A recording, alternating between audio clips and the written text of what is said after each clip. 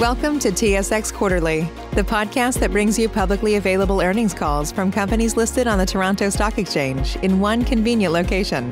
Gone are the days of looking through confusing websites. You'll find the important information right here. Enjoy the call.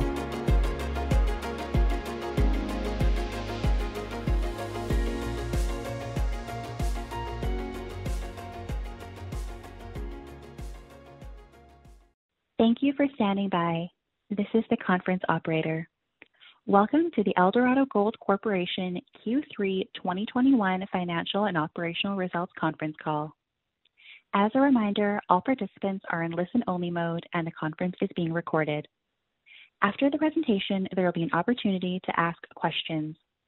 To join the question queue, you may press star, then 1 on your telephone keypad. Should you need assistance during the conference call, you may signal an operator by pressing star and 0. I would now like to turn the conference over to Lisa Wilkinson, Vice President, Investor Relations. Please go ahead, Ms. Wilkinson. Thank you, operator, and good morning, everyone. I'd like to welcome you to our third quarter 2021 conference call. Before we begin, I would like to remind you that we will be making forward-looking statements during the call. Please refer to the cautionary statements included in the presentation, as well as the risk factors set out in our annual information form. Joining me on the call today, we have George Burns, President and Chief Executive Officer, Phil Yee, Executive Vice President and Chief Financial Officer, Joe Dick, Executive Vice President and Chief Operating Officer, and Jason Cho, Executive Vice President and Chief Strategy Officer. Our release yesterday details our 2021 third quarter financial and operating results.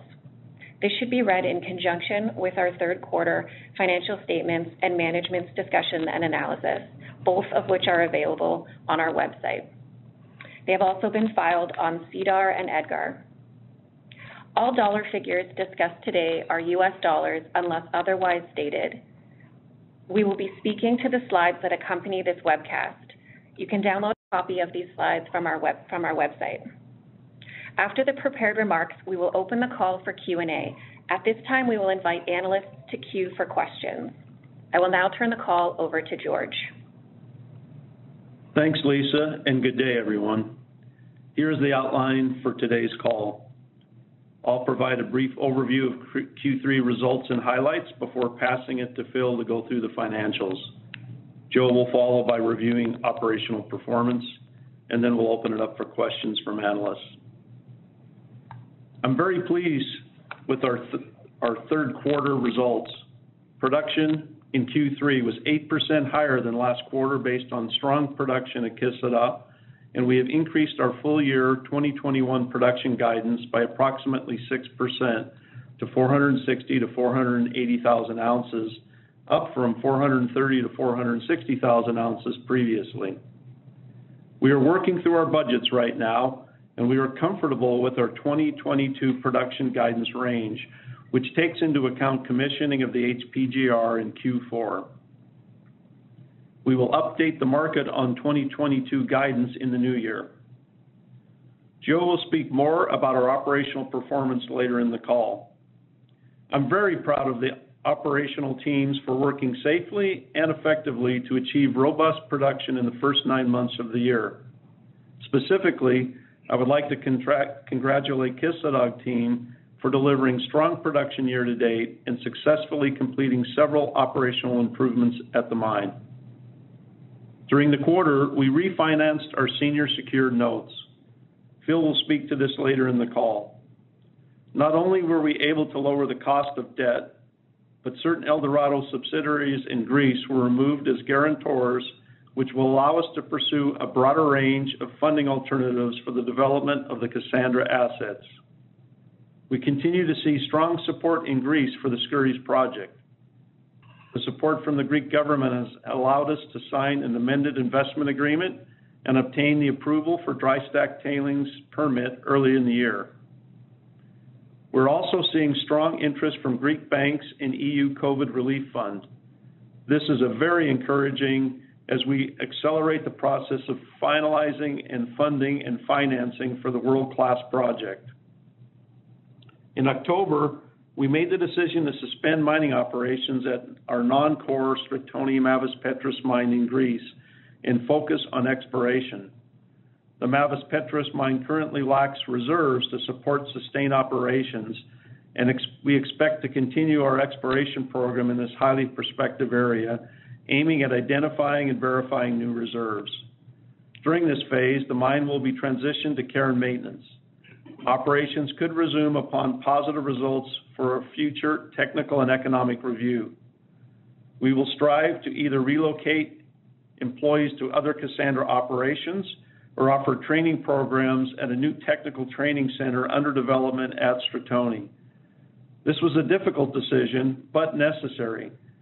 A decision to ensure the viability of Cassandra assets and allow Eldorado to continue to invest in the region for the long term. We continue to monitor cost and CapEx inflation across our operations. In Turkey, inflationary pressures have been mostly offset by the weakening lira. In Canada, mining project activity has picked up in the Val-d'Or region, which is putting pressure on our contractor labor rates. And COVID-19 has impacted the supply chain, causing minor shipment delays. Based on Q3 and year-to-date cost performance, we are not seeing any notable impact of inflation. At the end of October, we closed the previously announced sale of the Tocantins project in Brazil to G Mining Ventures. This sale provides Eldorado with immediate value for TZ and allows us to retain meaningful exposure to future value creation through our equity stake in G Mining.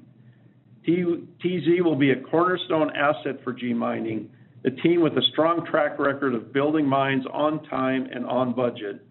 We believe that G Mining, which now includes our local Brazilian team, are the right group to responsibly advance the asset, and we look forward to following and supporting their success. Shifting over to ESG, I want to update you on the global sustainable integrated management system that we launched in Q1. SIMS integrates sustainability, responsibility, and accountability across Eldorado's core business functions at all levels of the organization. This internal management system is a set of performance standards addressing occupational health and safety, environment, social, and security, by which we will be able to better measure, track, and drive our ESG performance. In Q3, we completed SIMS self-assessments at our operating sites with positive results. We are now focused on creating action plans that will support our commitment to continuous improvement. One of the key pillars of our sustainability framework is to engage collaboratively with stakeholders to build positive relations and uphold our social license to operate. For example, during the quarter, our team in Quebec announced a partnership with the Lac-Simon Anishinaabe Nation to develop an adult education center in Val-d'Or to support skills and sustainable development of the community. We are also continuing discussions to work towards a long-term collaborative and sustainable development agreement with the Lac-Simon Nation. In Q3, in Greece, we continued a comprehensive stakeholder engagement process in preparation for environmental social impact studies with the goal to build a mutual understanding and support of a positive shared future in the region. With that, I'll turn the call over to Phil to review our third quarter financial results. Thank you, George. Good day, everyone. Starting with slide 4, we had another strong quarter of operational results. Production at Kışladağ was higher than planned, which led us to revise and increase our 2021 production guidance by 6%. Our costs remain in line with our 2021 annual guidance. Revenues were consistent with plan and expectations, supported by strong sales and an average realized gold price of $1,769 per ounce. Free cash flow was $29 million in the quarter, and we are forecasting continued free cash flow generation through to the remainder of the year. Eldorado reported net earnings attributable to shareholders from continuing operations in Q3 2021 of $8.5 million or 5 cents per share, compared to net earnings attributable to shareholders of $46 million or 26 cents per share in the third quarter of 2020. After adjusting for one-time non-recurring items, including 31 million of financing costs related to the debt refinancing in Q3, among other things. Adjusted net earnings attributable to shareholders for Q3 2021 increased to 40 million or 22 cents per share, up from 29.3 million or 16 cents per share last quarter. Cash operating costs in Q3 2021 averaged $646 per ounce sold, an increase from $537 per ounce in Q3 2020. The increase is primarily due to lower grade ore mined and processed at Kışladağ and Lamaque, resulting in fewer ounces produced and sold compared to Q3 of 2020.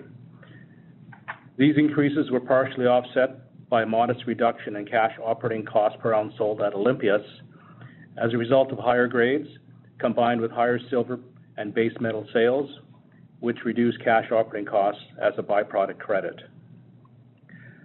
All-in sustaining costs per ounce sold averaged $1,133 per ounce in Q3 2021, an increase from $918 per ounce in Q3 2020, primarily due to the increase in average cash operating costs per ounce sold and higher sustaining capex. Capital expenditures in Q3 2021 were $77 million, compared to $52 million in Q3 2020 and $72 million last quarter. This reflects a planned increase in growth capital spending at Kışladağ with the new HPR project and at Lamaque with the underground decline project. Tax expense decreased to $5.6 million in Q3 2021 from $40 million in Q3 2020, mainly driven by the investment tax credit received in Turkey in Q3 2021 related to Kışladağ heap leach capital improvements, along with significantly lower FX and withholding taxes in the quarter. Depreciation expense totaled $50 million in Q3 2021 compared to $57 million in Q3 2020. The decrease in depreciation this quarter reflects lower sales volumes. We continue to expect full year 2021 depreciation expense to be in the range of $200 to $215 million. Eldorado's Brazil segment has been presented as a discontinued operation in Q3 2021 following the sale of the Tocantinzinho project, which closed this week. Net loss from discontinued operations of $60 million in Q3 2021 reflects a reduction in fair value to the value of the upfront consideration only, less estimated costs of disposal. Deferred consideration of $60 million in cash is payable on the first anniversary of commercial production. At the end of Q3, we voluntarily changed our accounting policy to reclassify cash paid for interest on the statement of cash flows, reclassified as a financing activity rather than as an operating activity. Following the refinancing of our debt in August of 2021, the policy change more accurately reflects the nature of these cash flows, resulting in more relevant information to the financial statement users. The consolidated statements of cash flows reflect the retrospective application of this change in accounting policy. Turning to slide 5, we continue to focus on maintaining a solid financial position, which provides increased flexibility to unlock value for our Cassandra assets in Greece. At quarter end, we had unrestricted cash and cash equivalents of $439 million. On August 26th, we completed an offering of $500 million senior notes with a coupon rate of 6.25% due September 1, 2029. Net proceeds from the senior notes were used in part to redeem the outstanding 9.5% senior secured second lien notes due 2024 and to repay the outstanding amounts under both the term loan facility and the revolving credit facility. On October 15th, we executed a $250 million amended and restated senior secured credit facility that we are referring to as the fourth ARCA. It provides an option to increase the available credit by $100 million through an accordion feature and has a maturity date of October 15th, 2025. Under the fourth ARCA, the revolving credit facility bears interest at LIBOR plus a margin of 2.125% to 3.25%, depending on a net leverage ratio pricing grid. Both the senior notes issued in August and the fourth ARCA remove certain Eldorado subsidiaries in Greece as guarantors, which will allow us to pursue a broader range of funding alternatives for the development of the Cassandra assets. Our net leverage ratio is at 0.16 times as at September 30th, 2021, compared to 0.89 times at the end of Q1 2020. This reflects a much improved credit profile for the company over the last year and a half. With that, I will now turn it over to Joe to go through the operational highlights. Thanks, Phil, and good day, everyone. I'd like to start by highlighting an important health and safety milestone for our operations. In September, we achieved a 000 month with no recordable incidents in 3 key areas: medical treatment, modified work, and lost time. This is the first time we have reported a 000 month since 2012, and I'm extremely proud of the team for this accomplishment. We produced 125,459 ounces of gold in the third quarter, an 8% increase from Q2 production of 116,066 ounces. Our third quarter operating performance continued to be strong, and as George mentioned, we have increased our 2021 production guidance range to between 460 and 480,000 ounces of gold, up from between 430 and 460,000 ounces of gold. This is driven by stronger than planned performance at Kışladağ. We remain focused on disciplined capital allocation across our operations. Specifically, we have been looking at the capital allocation more closely at our Cassandra mines in Greece as our transformation efforts continue to progress.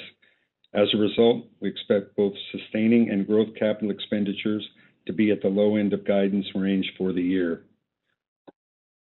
Slide 7 looks at our operations in more detail. Starting in Turkey with Kışladağ, our third quarter gold production totaled 51,040 ounces, a 16% increase over last quarter. Cash operating costs were $612 per ounce. We achieved increased throughput at Kışladağ in the third quarter related to several operational improvements that were implemented in the mine, leach pad, solution handling, and carbon regeneration earlier this year. The commissioning of the high-pressure grinding roll circuit is underway and nearing completion. We expect the HPGR to increase gold recovery by approximately 4% and enhance the already positive results achieved from the CIC trains and the new carbon regeneration kiln completed in the first half of the year. Our multi-year pre-stripping campaign continues to progress, and studies are actively underway to assess the potential for accelerating this work to bring forward value at Kışladağ. Work continues on the North Heap Leach Pad construction. We continue to be on track for Phase 1 completion and stacking to begin in mid-2022. Over to Efemçukuru. Third quarter gold production totaled 23,305 ounces at cash operating costs of $552 per ounce. At Efemçukuru, we have a strong track record of extending mine life through exploration success.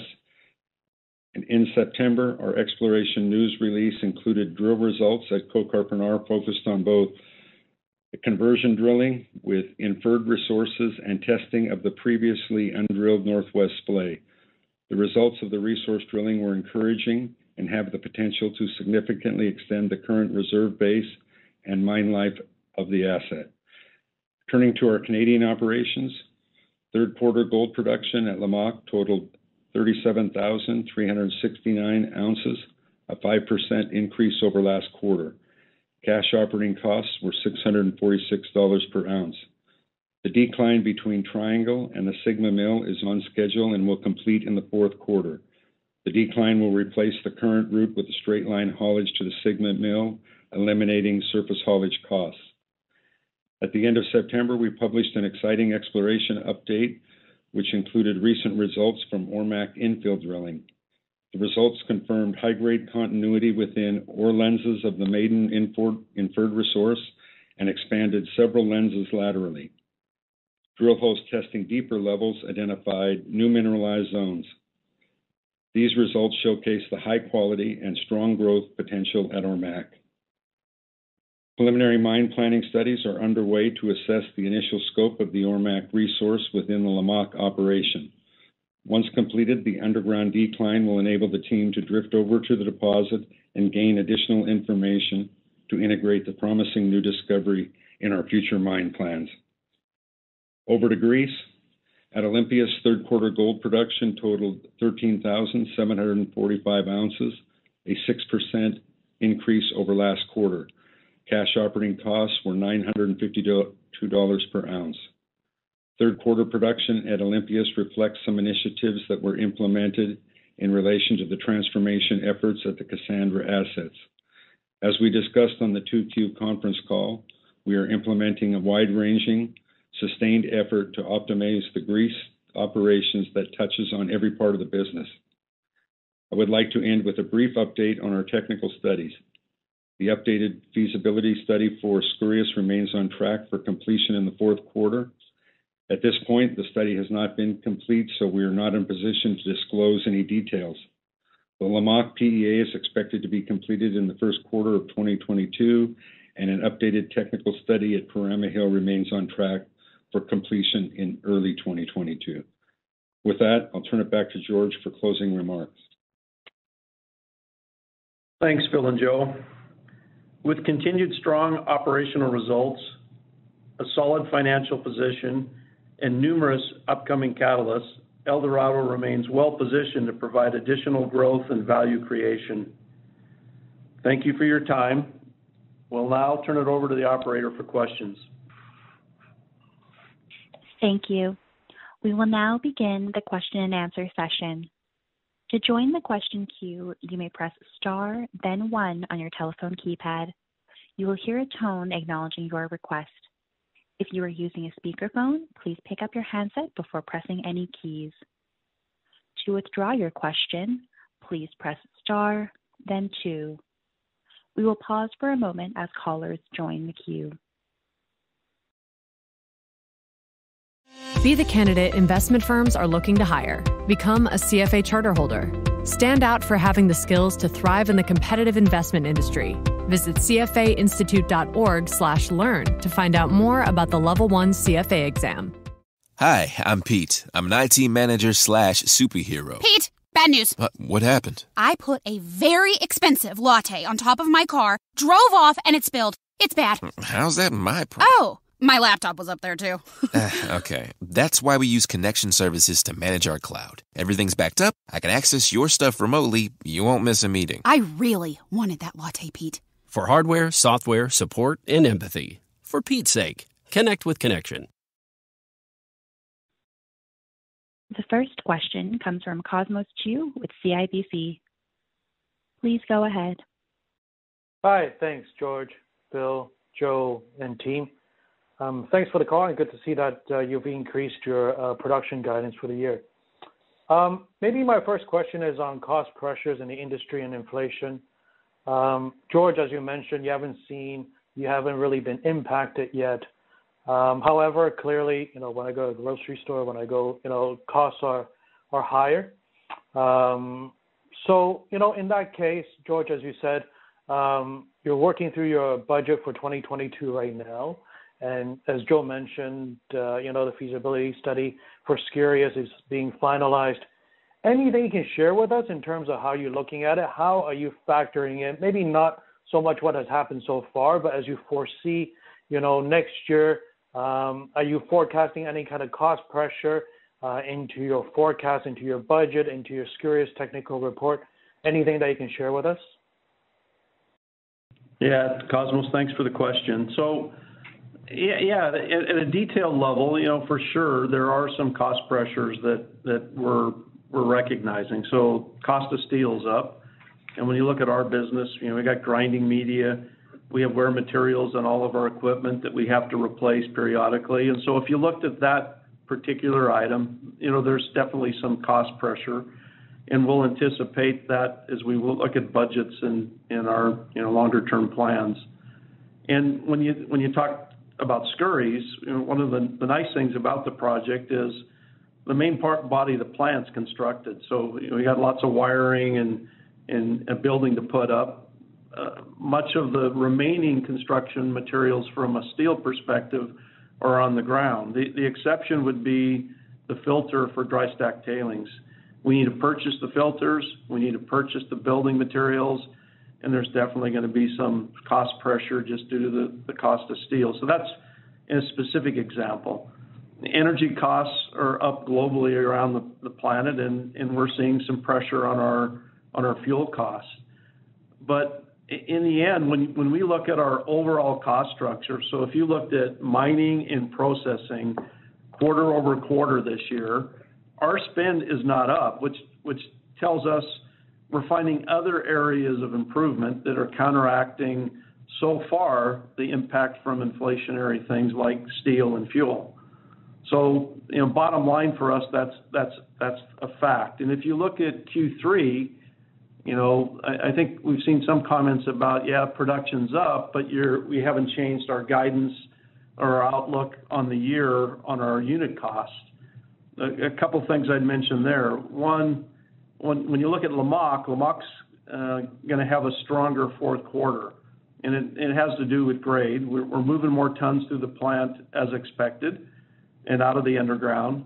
But from a grade perspective, we're going to have a stronger fourth quarter. And so year to date, they're not their year to date performance is below what we expect their annual performance to end up on a unit cost basis.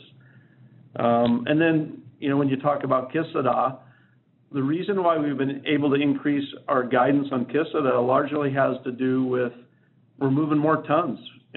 With the existing plant, we've been debottlenecking that plant and delivering increased ore through the plant, and that set us up for a better year. And so you see that in our guidance. But fact of the matter is we still have to mine the ore, crush the ore, and so on that particular site, it's not free ounces. We had to do work to get them. It's going to create similar margins at a higher volume and deliver additional cash to the corporation. So a way I would answer it, we're seeing some cost pressure, but we can't really talk to the fact that's impacted our year-to-date performance. And as we work through our budgets in the fourth quarter and land on final decisions on budget, we will bake in any of these cost pressures. But we remain pretty confident. We put out 5-year guidance at the beginning of the year. We're still feeling good about next year's guidance, and we had a solid year. And we're going to work really hard to be able to sustain higher throughput through Kışladağ, and I think that could have a meaningful impact on our 5-year guidance over time. So all I can tell you is we're doing everything we can to mitigate the inflationary reality that's hitting the planet, and so far so good for us. Mm-hmm. Great. Thanks, George. Maybe, diving deeper into the operations at Kışladağ, the HPGR is almost completed, commissioning in November 2021, but as you mentioned in the MD&A, the impact on production sounds like there's going to be some down days in Q1 2022. Can you walk me through that? Is it, the impact, are we talking about days or weeks? And, why is the impact in Q1? And then, as Joe mentioned, 4% increase in recovery. Is that 4% increase, going to come over time? How long is that going to take in terms of improving on that recovery?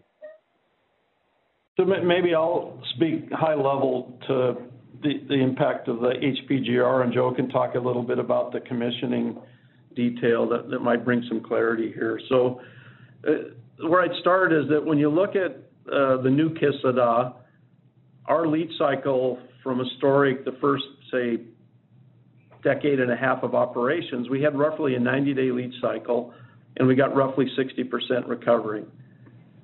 Looking forward with the new Kışladağ, we're getting, with the HPGR, around 56% recovery, but we get that gold over a 1-year period.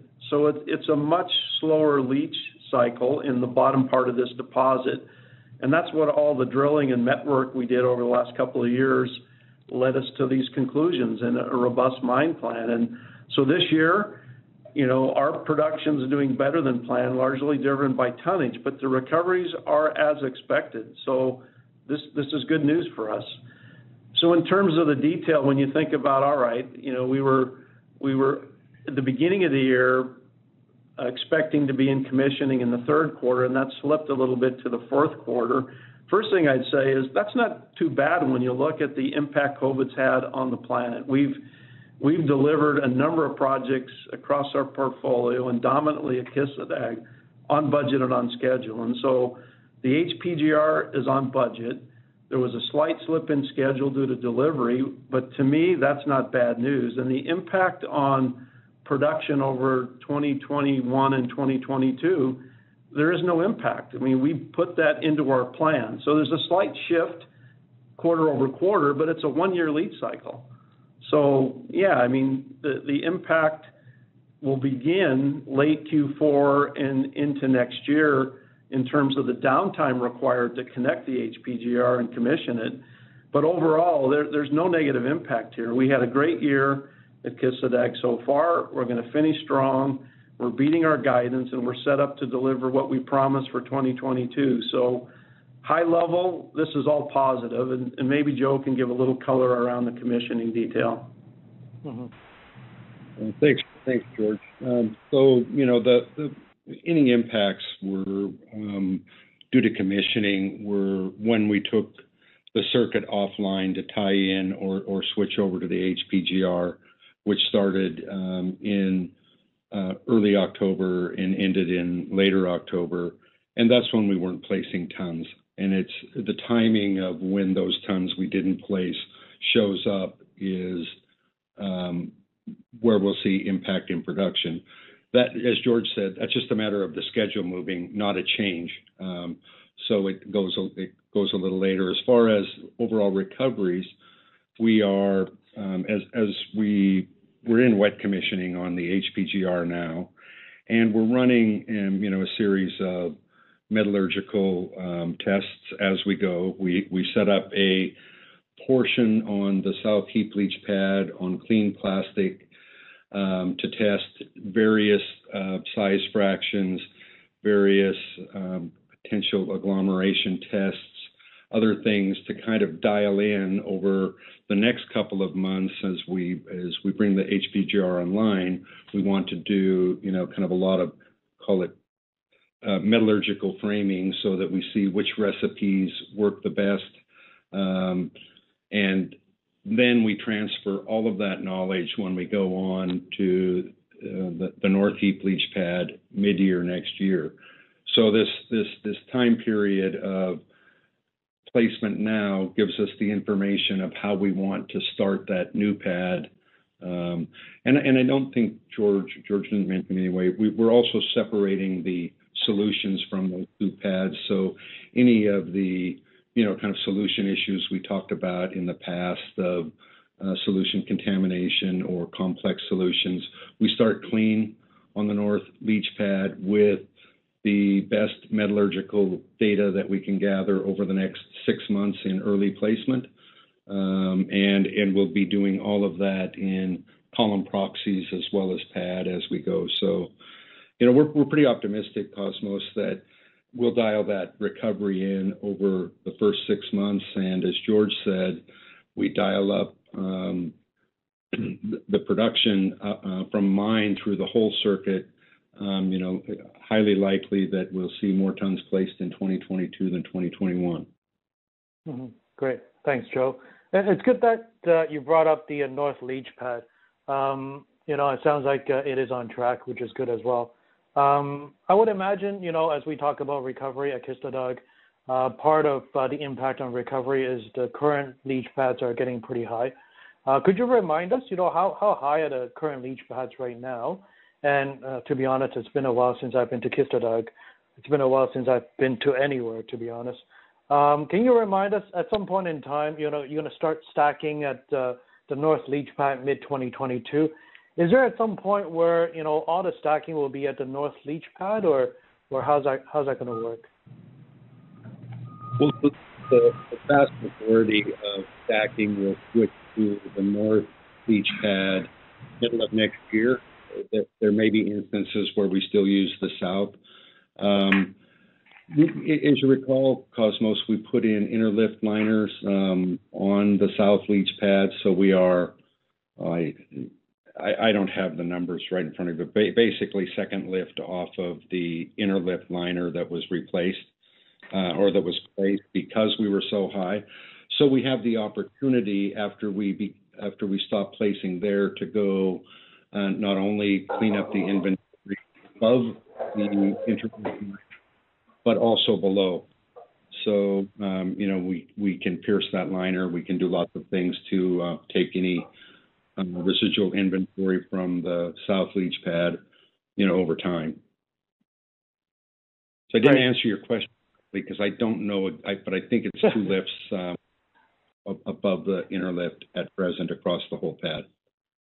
Okay, sounds good. And then maybe one last question for Phil. With the refinancing of the debt and the refinancing of the debt, it sounds like you're going to have different alternatives that will be open to you as a result of some of the Greek assets now not connected to the new debt. Phil, I guess 2 questions. Number one, could you maybe give us, I don't know if you can, or give us an example of like an alternative that wouldn't have been possible in the past? And number 2, as we've heard, the Skouries feasibility study or the new technical reports coming out in Q4, in terms of timing for finding a partner or some, looking at financing options, are we still looking at Q1-ish 2022 to get a bit more clarity, to get a final agreement, or is that not the case? Yeah, hi, Cosmos. Hi, Phil. Good questions. I think the key here with the refinancing, the timing-wise, it was part of the strategy really, geared towards de-risking,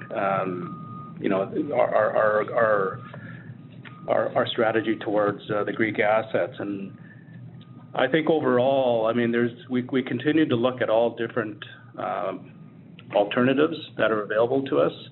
We've talked in the past for financing Skouries. We've talked in the past about potential JV partners. It's more of a strategic view on that. Having a partner alongside Eldorado that would be, potentially beneficial moving forward, because it is a multi-decade project. And we've talked in the past potentially, for example, that an example of that would be the EBRD, which we've talked with for quite a while. There are other alternatives as well. I think other alternatives that have come to light. Greece has been approved for European Union COVID relief funding, for example. Some of the financial institutions in Europe and Greece are also interested as well. So we're looking at all different avenues. We want to make sure that we've considered all of them, and then we'll make a choice as to which fits the strategy for the Cassandra assets going forward, and which is the best solution for Eldorado and the shareholders. I might supplement that, Cosmos, from my perspective. You've got, on the one hand, as Phil said, we've solidified our balance sheet. We set up our debt and our revolver in relationship with our new bank syndicate in a way that we have lots more flexibility. And really, the last deliverable that we're completely in control of is getting that feasibility study out. That's on track to come out and be completed in November. And that really sets the stage for us to pursue all these various alternatives and land on something. So we're still aggressively targeting a solution in Q1, but it's a negotiation, and we're trying to make the best decision for the corporation in terms of that financing. And so full speed ahead, we're on track with our objectives.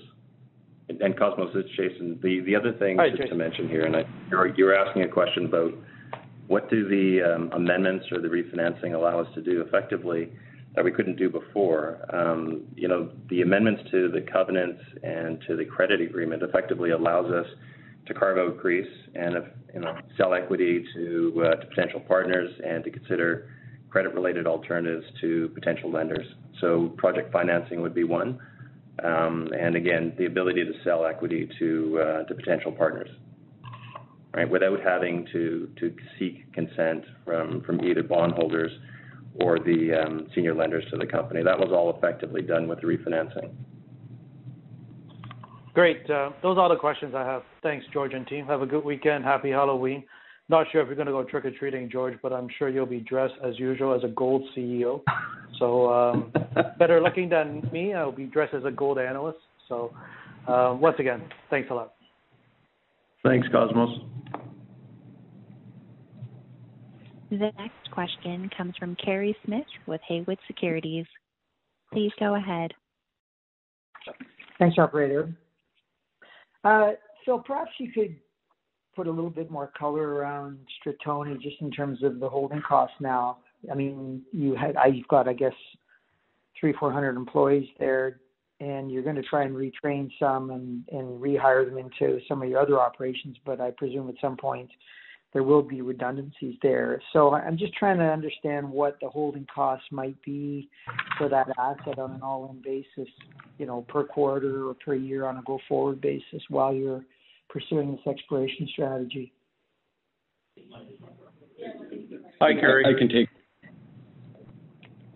Joe, you that. want to start off with that? Sure. Go ahead. So certainly, Kerry, as we look at care and maintenance, you know, those numbers are in the $3.5 to $4.5 million annual range. We're still preliminary on finalizing, and then so that's after we've reached full care and maintenance, and we'll look to optimize those certainly beyond that. Then the transitional costs of from A to B or from full operation to transition or to care and maintenance. Still working on it, but we're generally in the $10 million range with some production offsets that we'll see between now and then. So those numbers are still very preliminary, but that's the order of magnitude that we're moving to is $3.5 to $4.5 million care and maintenance with a transition cost.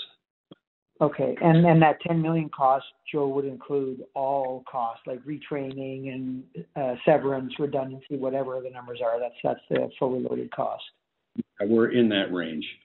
Right. Okay, perfect. And then while I got you, Joe, maybe just one second question on the HPGR.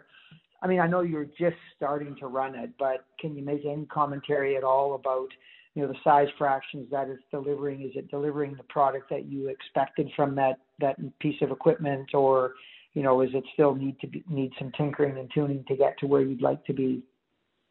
Well, we actually got wet commissioning started on Monday, and you know, things went pretty well. Kind of the customary software glitches and things to get going, and we got a couple of runs going as of Tuesday, Wednesday.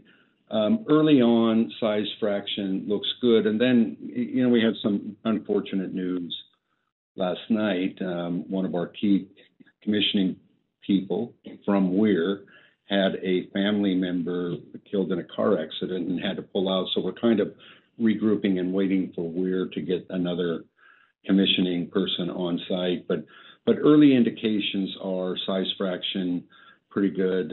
You know, we haven't even really gotten to the point where we're seeing how to manage recirculating load, that kind of thing, but happy with the initial pass fracture, at least at this point. But it's probably too early to give you any kind of indication of how long it'll take us to dial that in at reasonable throughput rates, but I would expect another week or so we'll have pretty reasonable numbers on initial run report. And are you thinking the wet commissioning will just only take another week or two then? It's not going to be that long?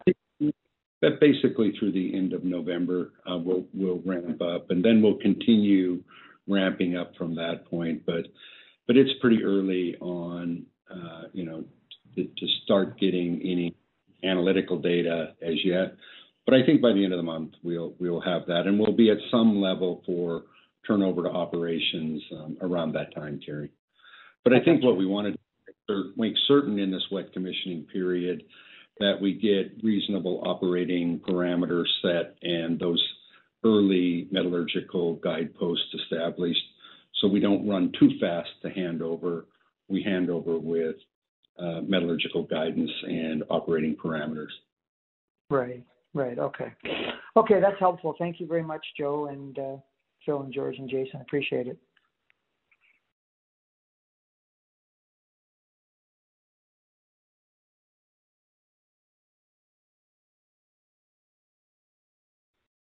The next question comes from Tanya Jakusconek with Scotiabank. Please go ahead. Great. Good morning, everyone. Thank you for taking my questions. Two questions. The first one, I just want to come back to something that you had in the MD&A on the changes to the concentrate sales terms that you did in October. Can you talk about what those changes are and sort of what impacts on the FM Shukru and Olympias costs are you sort of projecting, percentage-wise? Hi, Tanya, it's Phil. I think what's being alluded there is really the way some of the concentrate sales are being structured. In the past, the payability on the concentrate was separate from refining and transport costs, and now those costs are blended in as part of the effective rate. So you're basically seeing the revenue side slightly lower because it's incorporating costs, and you see the costs. In the past, the costs have been reported separately, and now they're blended. So I think that's the change that's being referred to. Nothing structurally, it's just how you're allocating it.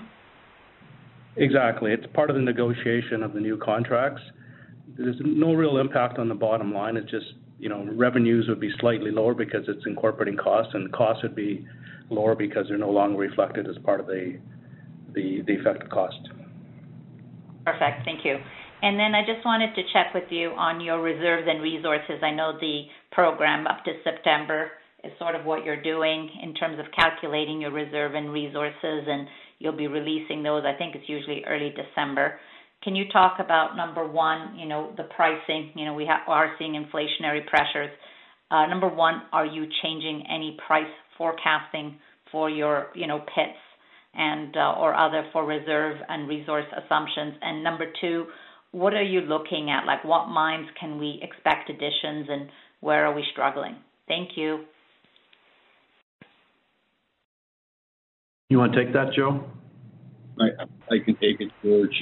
So thank you, Tanya. Where we're sitting right now is we are working through final numbers for MR release, and you're right, we'll have the numbers calculated or ready for presentation or release in November, early December.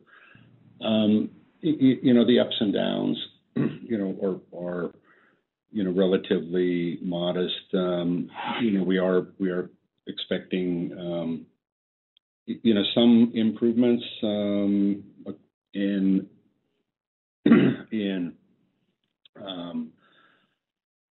Lamaque and Ormac, but our drilling cutoffs go back all the way to end of March for this release. So, the ups and downs are relatively modest across the board. So we'll give you more information at the time of the release, but nothing major in either direction. But good news generally.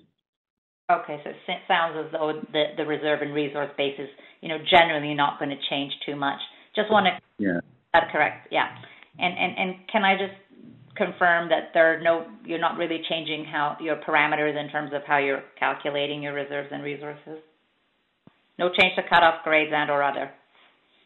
Not significantly, no. No major cost changes due to price changes, and no major changes on commodity prices from our long-term views. Okay, that's helpful. Great. Thank you so much. Thanks, Tanya. That is all the time we have for today, and this concludes the question and answer session and today's conference call. You may disconnect your lines. Thank you for participating and have a pleasant day. Hi, I'm Pete. I'm an IT manager / superhero. Pete, bad news. What happened? I put a very expensive latte on top of my car, drove off, and it spilled. It's bad. How's that my problem? Oh, my laptop was up there too. Okay, that's why we use connection services to manage our cloud. Everything's backed up. I can access your stuff remotely. You won't miss a meeting. I really wanted that latte, Pete. For hardware, software, support, and empathy. For Pete's sake, connect with Connection. If your loved one is at risk of a fall, the Symphony Medical Alert System from CVS Health can help support their safety in their home with 24/7 emergency monitoring, even when you can't be there. Terms and conditions apply. Learn more about Symphony at cvs.com/symphony or find it at your nearest CVS Health Hub.